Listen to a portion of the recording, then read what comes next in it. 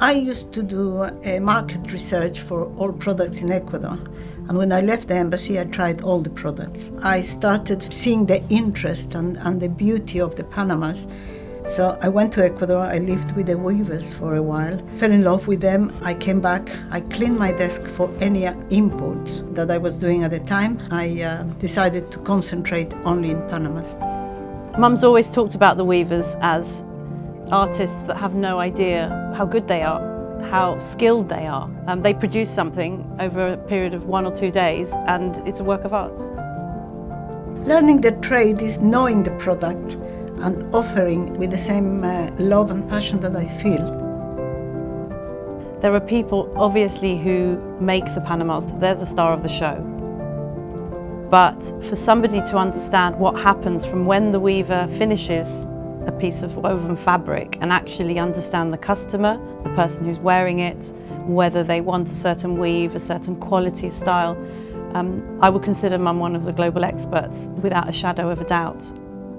We've chosen deliberately to continue making hats the traditional way, partly because Mum collected machines over many years from the traditional hat makers in the town of Luton. We use machines that are over 100 years old to make our Panamas, and we recycle the offcuts of the hats as we want nothing to go to waste.